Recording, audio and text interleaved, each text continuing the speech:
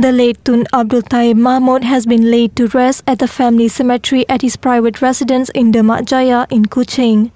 Taib was buried at 2:20 p.m. on Thursday next to his first wife Puan Sri Laila Taib, who died in 2009. As a light drizzle fell, Sultan of Brunei Sultan Hassan Al Bolkiah headed a list of dignitaries to scatter flower petals over the grave.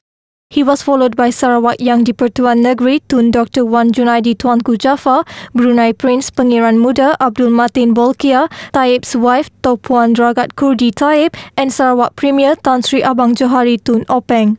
Earlier, Taib's remains lay in state at the Sarawak Legislative Assembly complex for members of the public to pay their last respects from 8 a.m. to 11:30 a.m.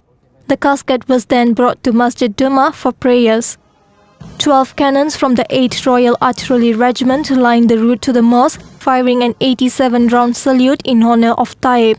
87-year-old Taib passed away at a private hospital in Kuala Lumpur on Wednesday. The Sarawak government declared a 2-day mourning period until Thursday.